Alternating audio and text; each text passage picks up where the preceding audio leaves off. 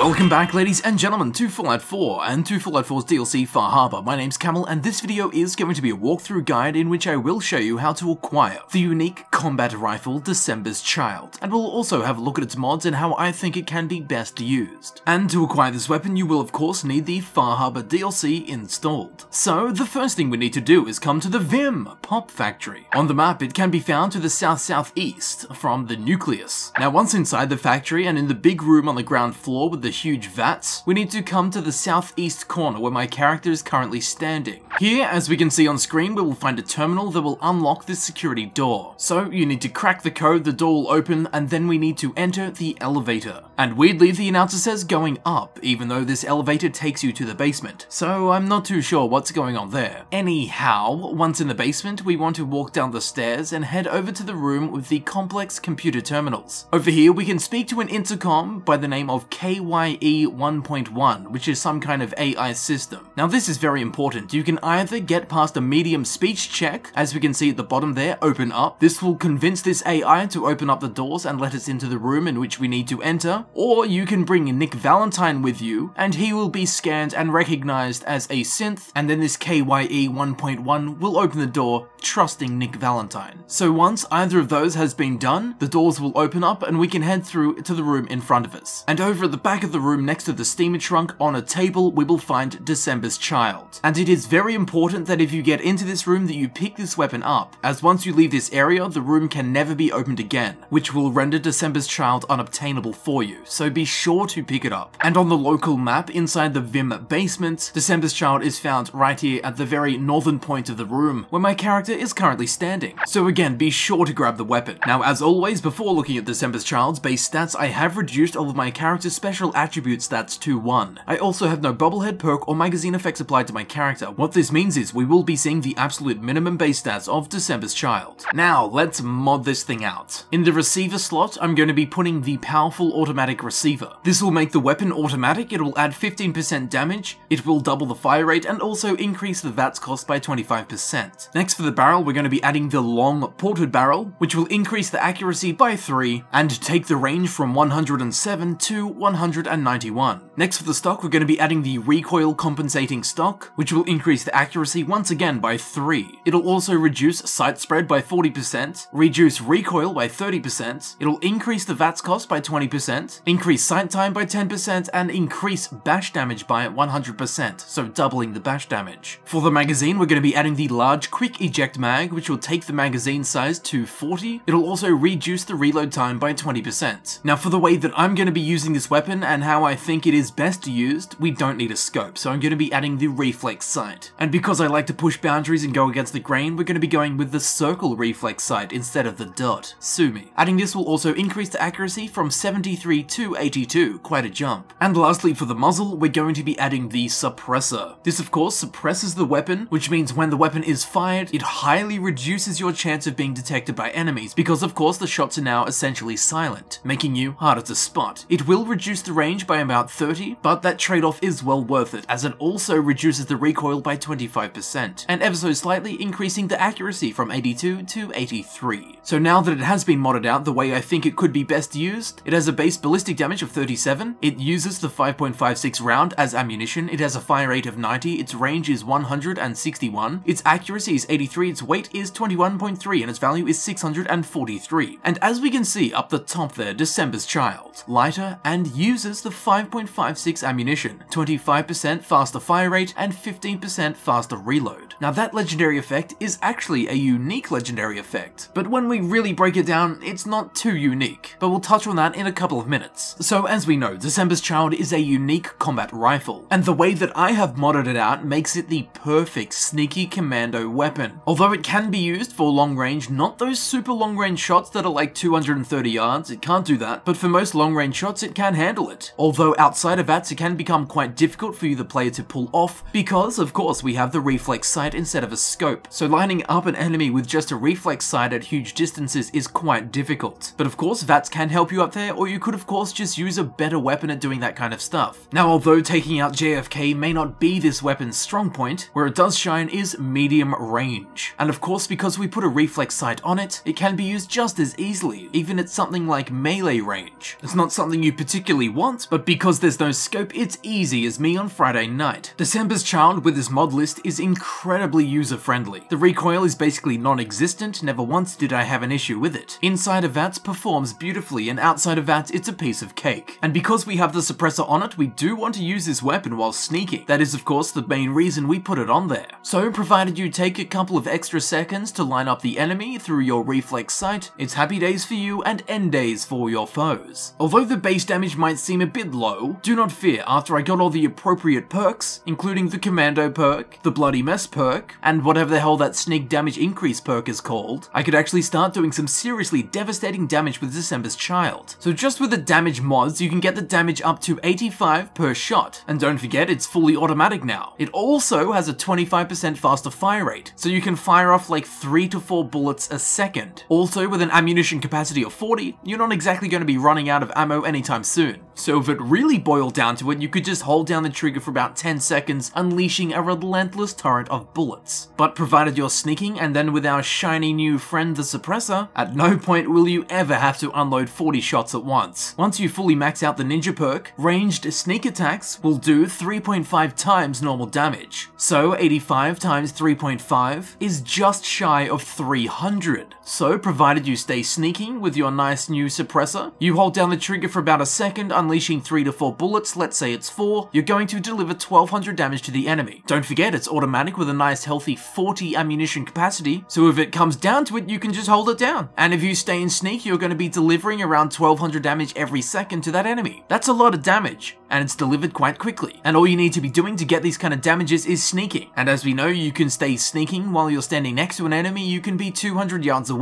So this area where December's Child really shines can be utilized in literally just about any combat situation, making it one of the most versatile weapons I've ever used. And again, it's suppressed, so unless you do something quite silly, you're gonna stay sneaking, and then you can do exactly the same thing to the next enemy. Crouch down, take in a few breaths, and remove all of your malevolent arch nemesis in your own time. It is truly a wonderful weapon. And although it could still be useful for any character that doesn't sneak, again, sneaking is where this thing really shows its true colors. And I think it's an absolute must-have for any commando-styled character. Yes, now it's time to talk about that unique legendary effect. Okay, so as I'm sure we know, the unique qualities of this effect are that it's lighter and uses the 5.56 ammunition. The 25% faster fire rate and the 15% faster reload are taken from the standard rapid legendary prefix. But once again, it's got these extras of being lighter and using a different type of ammunition. Now, although the legendary modification name does not show up in the game files, it is labeled as the M4 Carbine or Carbine.